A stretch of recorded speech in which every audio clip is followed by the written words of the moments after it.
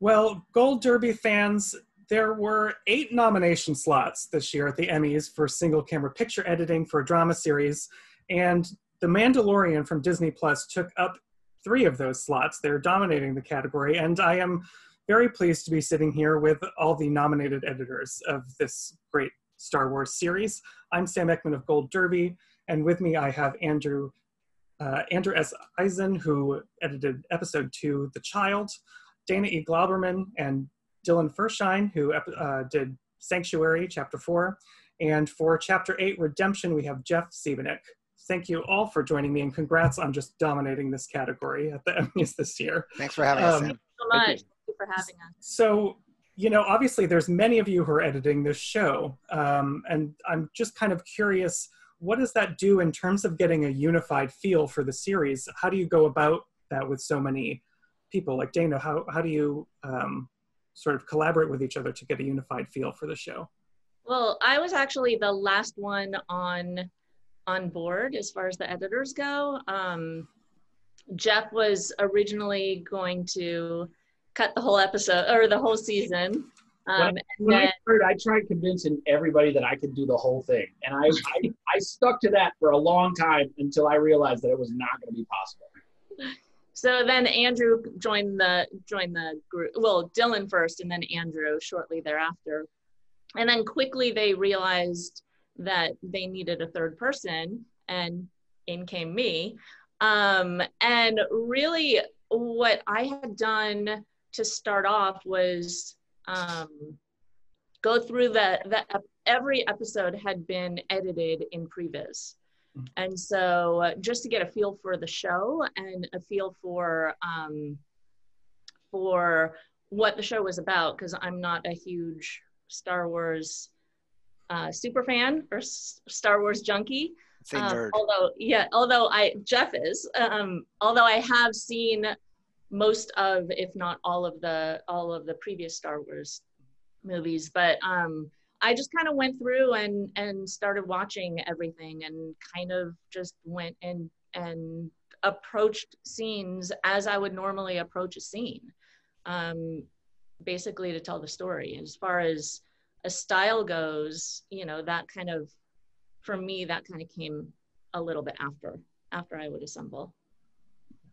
And if I can just add to that, I mean, you know, the truth is, there is a lot of individuality to all of the episodes. You know, each one is directed by a different director. In some cases, 2 directors had, you know, 2 episodes, or 1 director had to have 2 episodes. But Jon Favreau and Dave Filoni were very open to the idea that, you know, each episode almost be a standalone, and so they did not feel the need for it to have this certain cohesive feel. Like if you're watching other series on Netflix or other, you know, you feel that there's this very cohesive storyline that just, you know, it just leaves off, it just picks up chapter to chapter. This one has a slightly different vibe to it in that way. So there is a lot of room for individual taste and style. And even for us, like, you know, Andrew edited 2 episodes that were directed by 2 different directors. I did 4 episodes directed by 4 different directors, and everyone felt a little different. Everything had a bit of a tone difference and a style difference, but the whole unifying story of the season was kind of what kept it all, you know, glued together. But it kind of worked in such a way that, you know, like Taika's episode, it starts off with comedy. It's got great action scenes. Rick's episode was a little bit more like of a sneaky, and it started with the scripts. You know, the scripts were all different too. So it kind of worked as episodic, but also as like a whole, you know, overarching story. Well, Jeff, since you've been ousted as the Star Wars nerd in the group, I'll start with you for this one. Because, you know, the exciting thing to me, I'm also a Star Wars nerd, is that Disney is sort of willing to experiment with the style and tone of one of their biggest franchises. Star Wars is obviously one of the biggest franchises in the world. So, you know, those original films that George Lucas did have such a distinct style to them. And if you think of editing, they did all those classic wipes and fades, but we're going for something different. So how did you all deal with sort of the legacy of those films? Was there sort of pressure to say, I'm going to do something completely opposite? No, actually, we we definitely stuck to the style of the original movies. The first three that came out was like, that was kind of our blueprint for style, not necessarily tone, but definitely like cinematic style. We incorporated the wipes. We incorporated I think the biggest thing for me, it's weird because I feel like I'm repeating myself, even though this is the first time for this interview, but the biggest thing for me that kind of like glues the universe together is the sound design. And once you start putting in those classic sounds from the Star Wars movies, and you have like the backgrounds and the doors opening and the droid servos and the laser guns, it just becomes Star Wars. It doesn't really matter what the pace or the tone is, right? But then going back to John and Dave, you know, they always set out to make it as much like the original films as possible by saying, you know, you can't use a sweeping steady cam shot because George wouldn't have done that. Or you have to put the camera where a camera could go. You can't just have it flying over on a drone because George couldn't have done that in 1977. So that was like stylistically how we kept it within the Star Wars, like the tone of the Star Wars movies. Not tone. And of course, there's production design as well that was a big contribution to that feeling as well. It really, But we don't have anything to do with production design, Andrew. I'm talking about what we work on.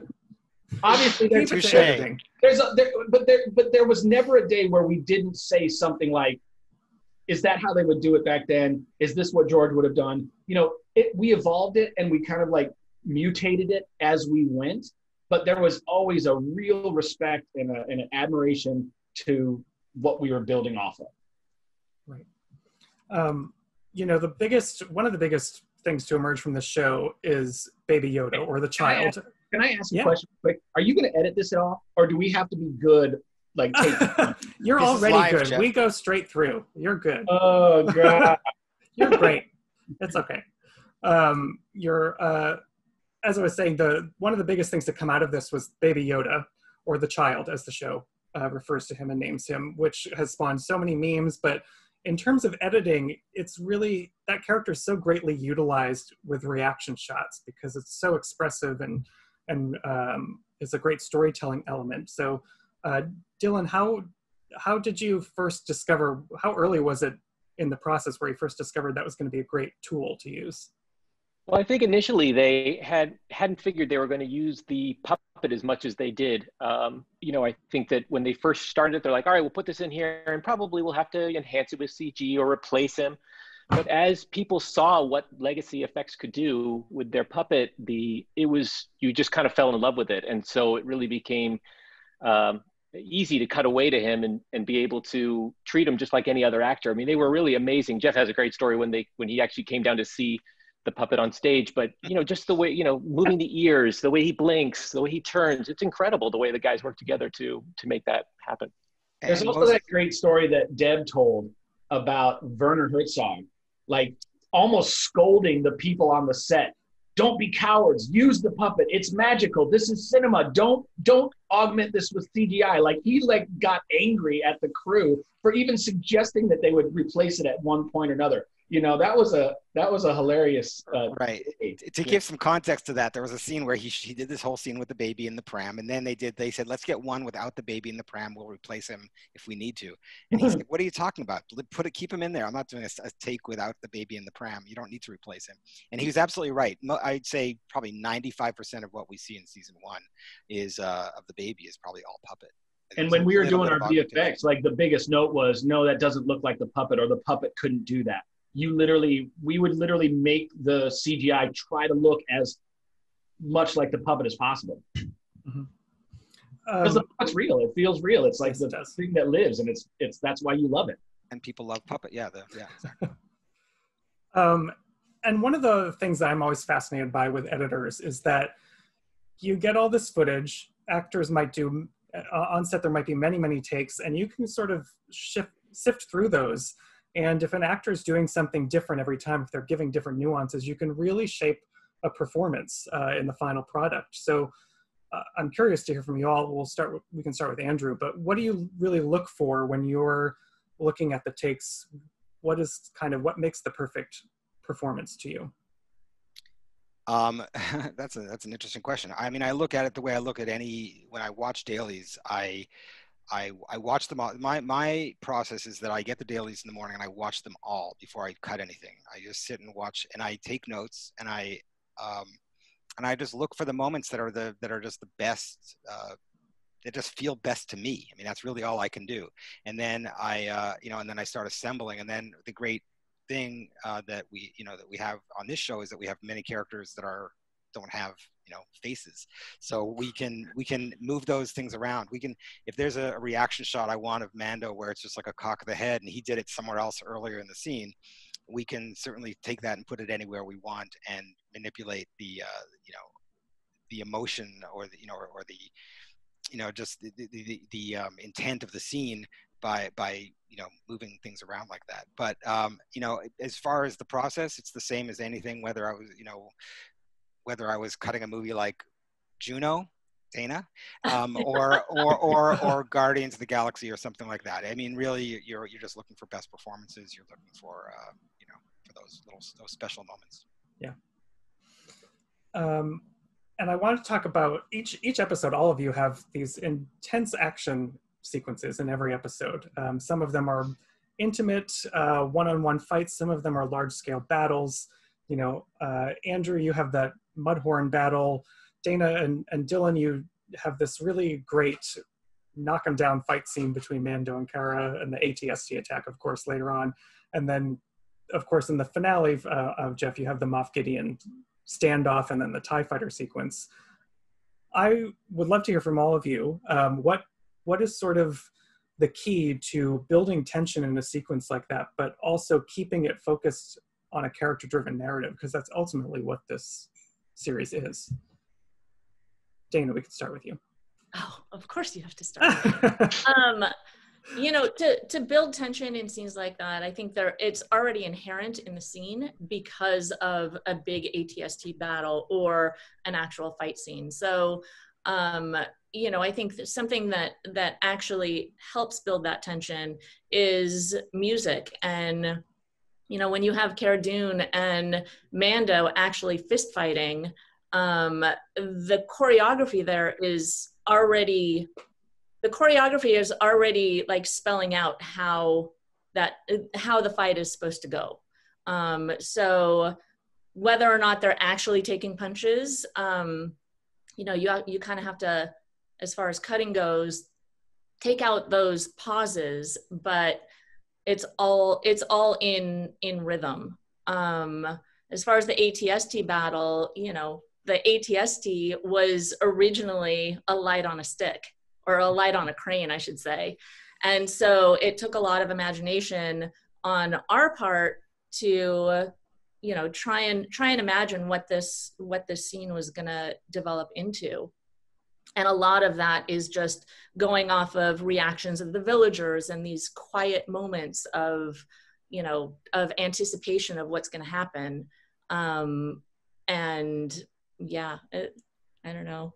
My thing is, whenever I'm cutting an action scene, I'm always checking in with the human element or the hero of the scene. Okay, it's like you always want to see cause and effect, and either that's a look or like he shoots his blaster. You want to see where it goes. You want to see what he hits, and then somebody shoots back at him. You want to see what he does, and it's always kind of like finding that balance between, checking in with the characters, like in the climactic battle in 108 when they're fighting in the courtyard and IG walking in, and you've got Grief coming out the door shooting, you've got Cara Dune in the window blasting through the window, you've got Mando trying to go for the gun. You've got all these different elements that are kind of all happening at the same time, and it's just about when you feel like, okay, well, as the viewer, me, I want to know what's happening to this person, so that's when I'm going to cut to it. And I want to know what's happening to this person. And then I see, like, off in the corner, there's IG, so I'm going to go back and check in with IG. Then I want to check in with the baby. Then I want to check in with Moff Gideon.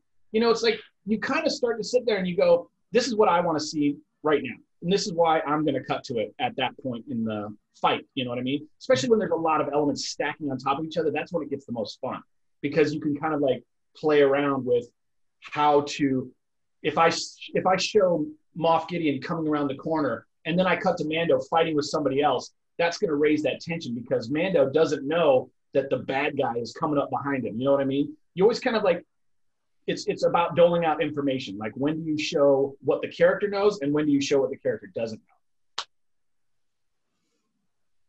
Andrew, do you want to jump in, or Dylan? Any other thoughts? I'm sorry, I've been distracted. We also I'm just being told that I have a hard out now in about 5 minutes. I'm meeting. Oh, that's okay. We'll get you out. Good. I know. Jeff, you can't wait for me to leave. No, I'm sorry. I wasn't full. I was a little distracted in that moment. What was the? Well, just tell us before you have to go out. Let's tell us about how you built tension in that Mudhorn battle, because that was one of my favorite moments of the season.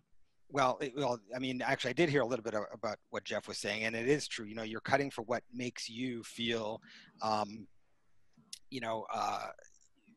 gives you that, the goosebumps. And obviously, in that particular case, the previs was very helpful, because a scene like that really does have to be sort of laid out ahead of time so that they know, how they're going to, where they're going to put the camera, where the Mudhorn is going to be. So, Jeff had cut previs for that. So there was already a blueprint before I even came in on that.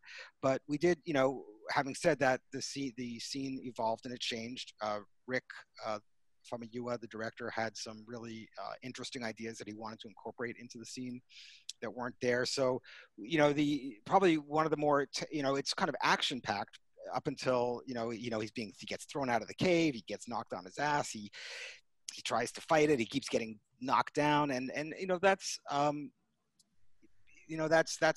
good, standard action stuff.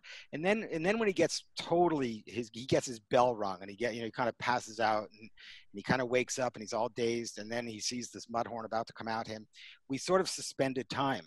We really wanted to draw the moment out where we realized this is it, like, Mando is doomed. And so we kind of like, obviously if you thought of it logically, that thing would have already been barreling over him, a minute before it did.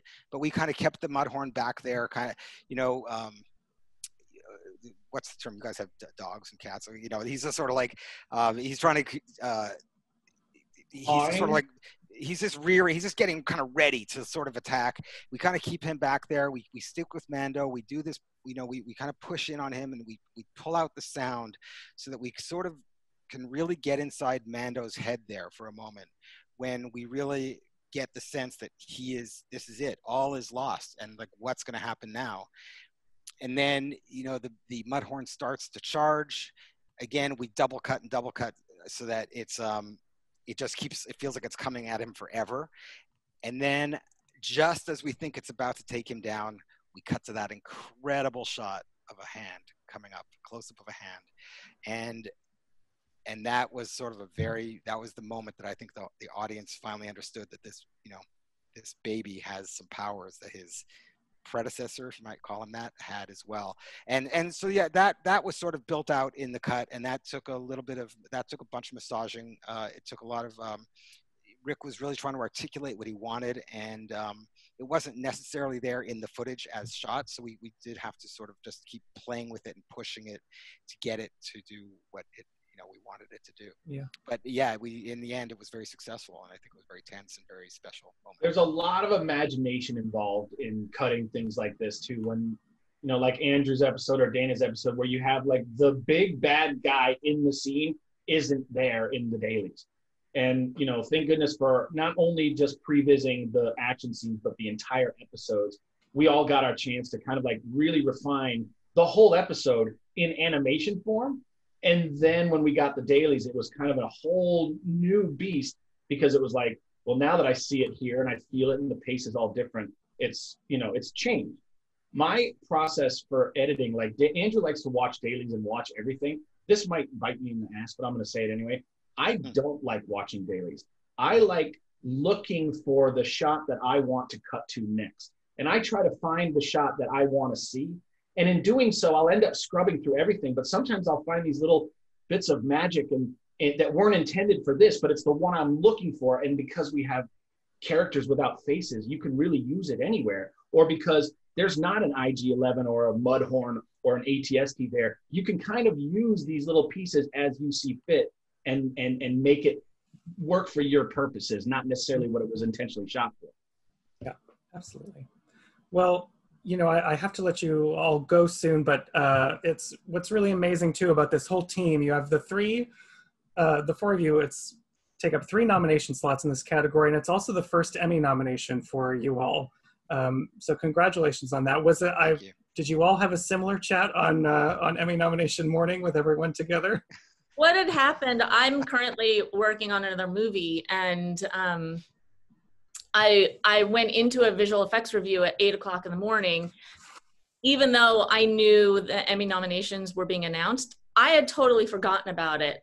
Andrew had texted us and basically said, hey guys, I think we all just got nominated. So an hour later, I go on, didn't hear anything back from anybody else, but my phone started getting text messages galore. My phone started ringing. I started getting emails.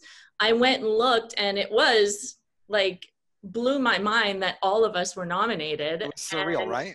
It was totally surreal. And so I texted, I actually tried FaceTiming you guys. You FaceTimed me. That's what Jeff was the only one to answer, and he had no clue. He thought I was just pulling his leg. You know, I was trying to fix my dryer, and I had NPR in the background, and I overheard them say that The Mandalorian got nominated for Best Dramatic Series, and I was like, oh, that's really cool. Didn't even cross my mind that we would have been recognized in any way, shape, or form. I thought. And then I looked at my phone. I see 25 missed text messages, and then right then Dana gives me a FaceTime. I'm like, "What happened? What's going on here?" It's a complete honor, a big surprise. Yeah. Completely honored, and I mean, just to be nominated with all of us together on separate episodes is a huge.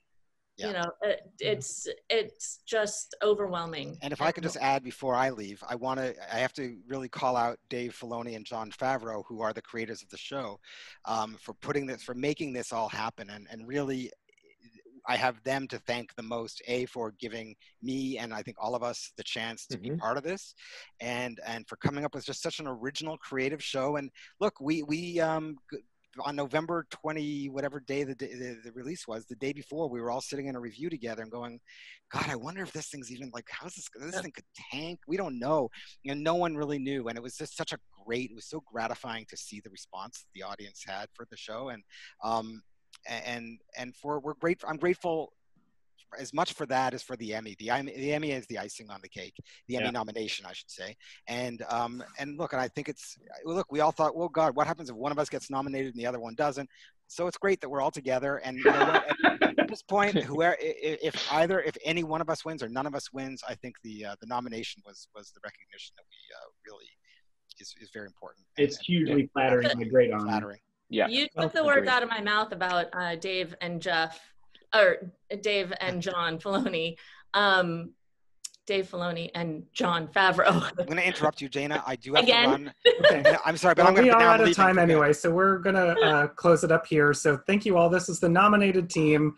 Dana, I'm sorry. Andrew, Dana, Jeff, Dylan, thank you so much for joining me. And Thank you so if much. you're out there watching, so subscribe much. to Thank Culture. you. And vote for Chapter 8, the climax. Oh, yeah. Just to be nominated. We're winners just by We're already winners. Love it. Thank you, guys. Thank you, Sam. Thank you, Thank you. Sam.